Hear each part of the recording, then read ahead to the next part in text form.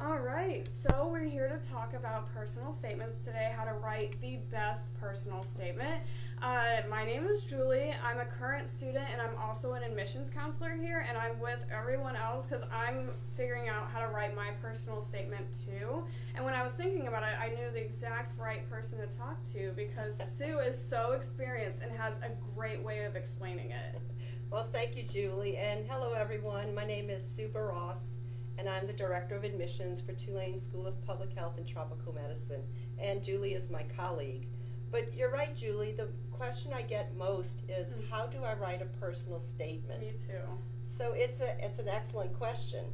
And for me to get more information, I went to each of our review committees in our 6 different departments and spoke to them about personal statements. Yeah. And how do you make yourself stand out in your application? Absolutely. Another question I get quite a lot.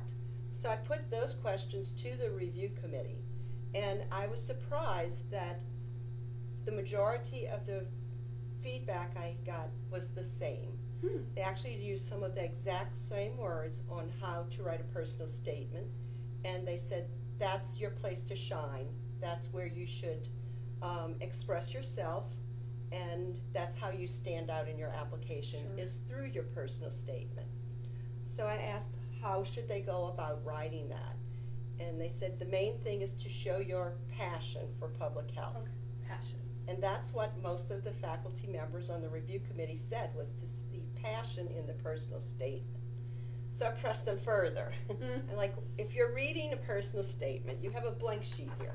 How do you put passion on there that someone else can understand and read that? So one faculty member broke it down.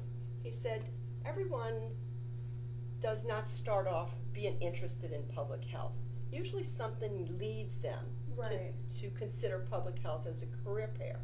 And with all the career paths that are out there in the world, why are you here applying for a master's or doctoral program at our school in public health?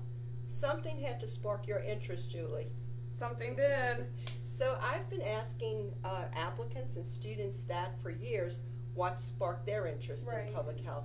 And it truly is, now I can see it is the passion. They truly have amazing stories.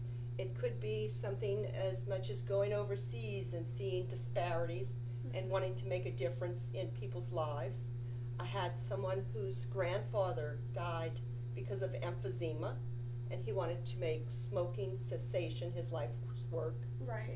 And the most mundane reason I got is, well, in undergrad I just took Public Health 101 because it sounded more interesting than sociology, and I needed a social science.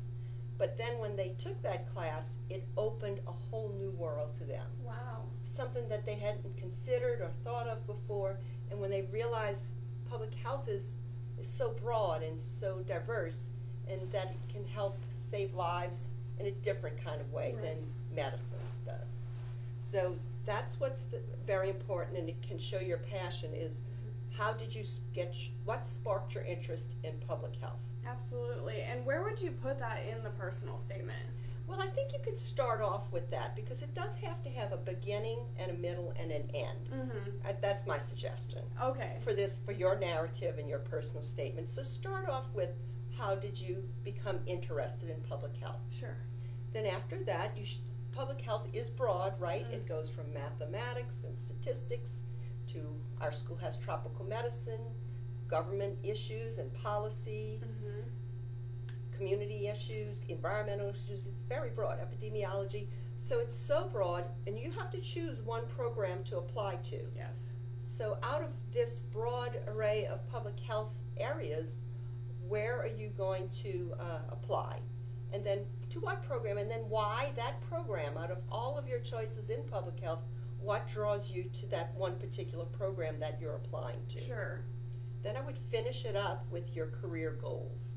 And if you have this degree, what do you envision for yourself in your future?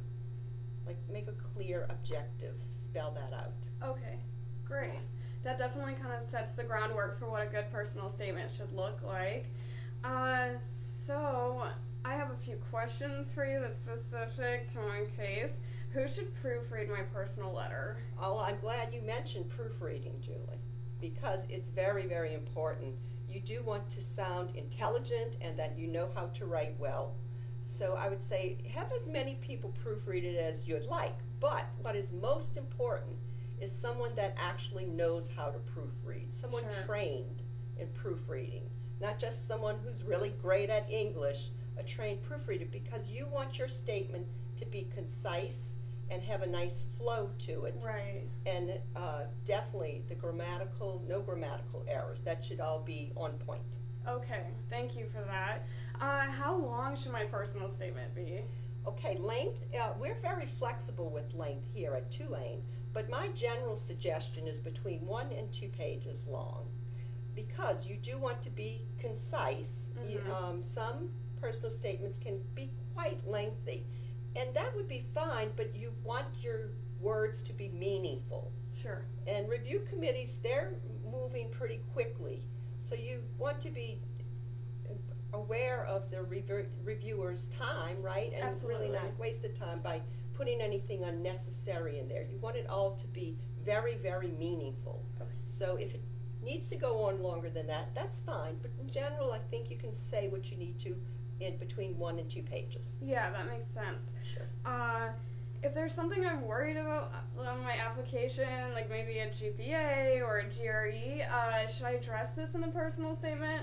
Yes, you definitely should address any concerns that you have in your statement. For example, something that is very common is when someone comes from high school and they go out of town to a college and their freshman and sophomore year, maybe they struggle a little bit to get their footing and maybe scores aren't as good as you want them to be. And then maybe they can correct for that in junior and senior year and pull up their GPA. So if those first 2 years did affect your GPA and you're concerned about that, then you would explain that. Or GRE, or many common problems. There could be health issues or family crises. So many things could contribute to impact your life and your academic career during undergrad. Right. So explain that in a statement, and I think that would clarify any issues. Definitely. It's a great place to kind of put a personal touch to it and be able to explain yourself, because there's not really another place in the application to do that. Yeah, that's definitely true. This is your moment to shine, your personal statement. If you don't use this opportunity, your review committee's just looking at maybe numbers and other people's opinions about yourself. But this is where you have your chance to tell your story and express your passion for public health and explain who you are. And we have a holistic review process here, so our review committee looks at everything. It's all just separate parts of the application. It's not one main focus. Right. But this truly is your opportunity to shine and show the gifts that you have and can bring to the table. Absolutely. If I'm on the fence, I'm like, maybe this program, maybe this program, should I include both of those in the personal statement? Well, Julie, at our school we allow only one program that you can apply to. Oh. Now, and there is a lot of crossover in public health, so you could definitely have interest in other areas as well. But you're going to have to select one, and you don't want to seem indecisive. No. So when you select one, you could speak maybe how you have this general interest, which led you to select one, and so it's fine to mention that, but I would definitely sound decisive about your decision and the program that you're applying to. Sure. And there's certificates, right? So if I wanted to get my degree in one area, but then I wanted to kind of dabble into another field, I could do that as well. Yes, and it's very common that our students will piggyback their degree with another focus. Right. For example, epidemiologists might want to have a maternal and child health certificate, Definitely. or vice versa. And we have certificate programs in all of our departments. Yeah, that's a great option. So that kind of helps narrow it down during the personal statement. I'll make sure to keep it just to one. Do you have any last advice that you've seen from all of your years of experience of what is really helpful?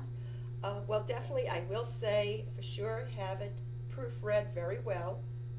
Try to be succinct and concise, and really tell your story and show your passion.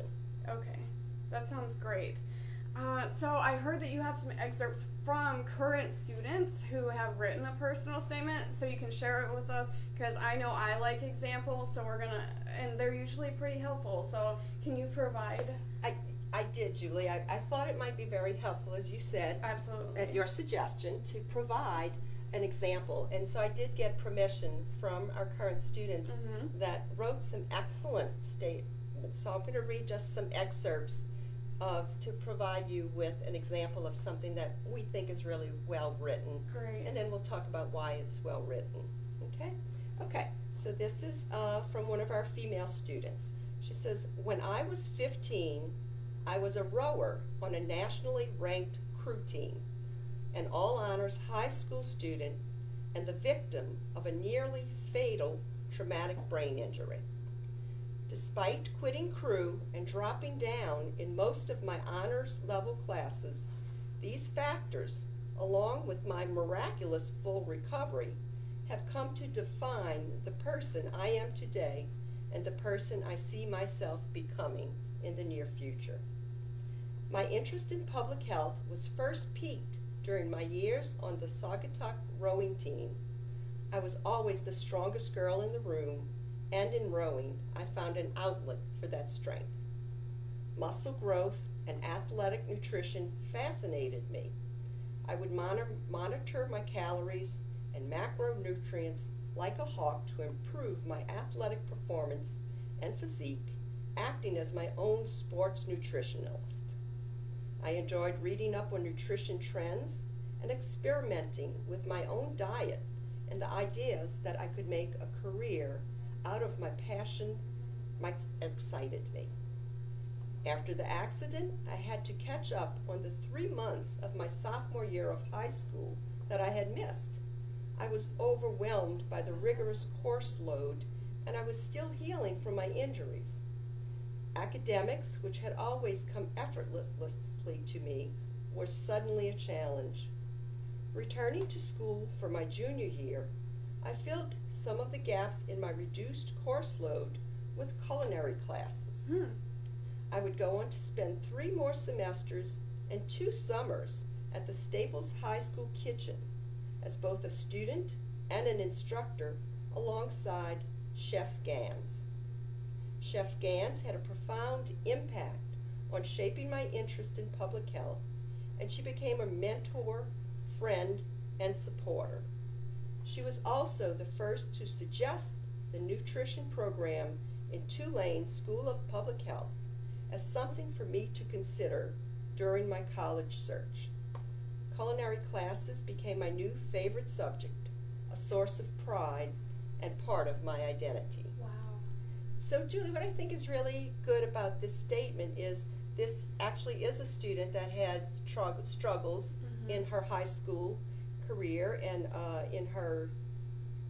throughout her academic career, and she's recovered from that and fought back to improve. Absolutely. And then she also expresses her passion for public health and then how someone sparked her interest in nutrition. So I want to read just a little bit more of her statement. Oh, please do. During my time as an undergraduate at Tulane, my education and experience had called my attention to 3 specific contemporary challenges confronted by the public health sector. Erroneous government spending on medical procedures that could have been avoided with appropriate preventative measures. The correlation between socioeconomic status, food access, and nutritional status, and the disproportionate burden of disease on minority populations, especially immigrant groups.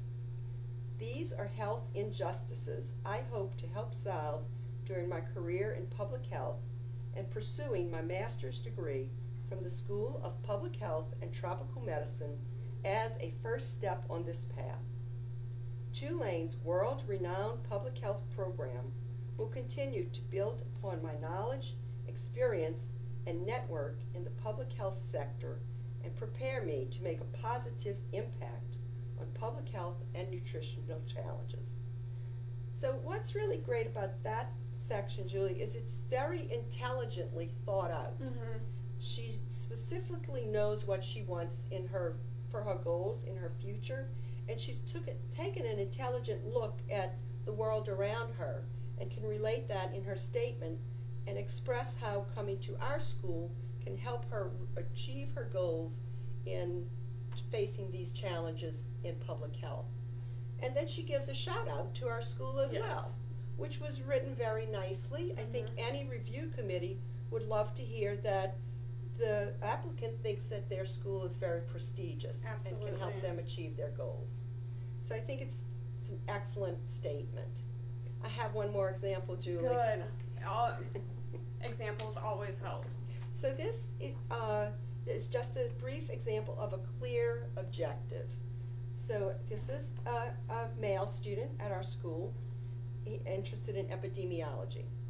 He says to achieve these goals, he talked about his different goals of first being interested in medicine, and then finding out that School of Public Health or public health programs open a whole new way to help serve in the world and be a good world steward. So to achieve these goals, I plan to work in graduate research at Tulane University and collaborate with faculty to publish professional journal articles while pursuing a Master's of Public Health degree in epidemiology. Furthermore, my final objective after a fulfilling career is to enter academia as a professor or lecturer to mentor future aspiring epidemiologists. Wow. So very simply, succinctly stated, a clear objective. Yeah. Okay, and then I think I had one more section. Okay, one more section for that same student, which he's showing evidence that provides the backup evidence for his goal, and then delivers his idea for his vision.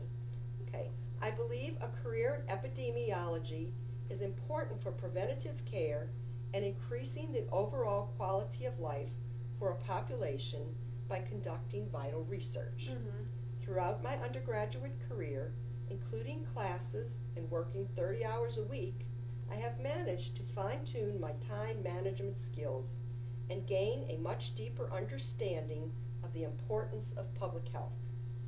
I am driven to succeed in epidemiology, and by obtaining a Master's of Public Health degree from a well-respected institution such as Tulane University, with its world-class community outreach and research programs, I will gain the expertise necessary to make a measurable impact in the public health industry and to be on the forefront of groundbreaking research. Wow, that is well done. Yeah, it is well done, and it actually shows that he has researched our university. Yes. He looked into what's going on. He knows that we're very involved in community outreach, and that we obtain many grants here, so we are actually on the forefront of research. Definitely. Groundbreaking research. So he really expresses his passion not only for public health and epidemiology, but for our school. So I think that's very good tips for you in your pursuit of writing your statement. Yes, I have a lot to work on now that I've read those. Wow. But that gave me a really great perspective on what my personal statement should look like, and I really appreciate all of your help. Hopefully it helps everyone else too. Yes, I hope so. But, okay, well, good luck in writing your statement, Julie. I'm gonna need it. You'll do fine. All right, well, thank you for joining us today, and thank you, Julie, and good luck to you in your bright future. Thank you for all your experience. Okay, bye-bye, everyone. Bye.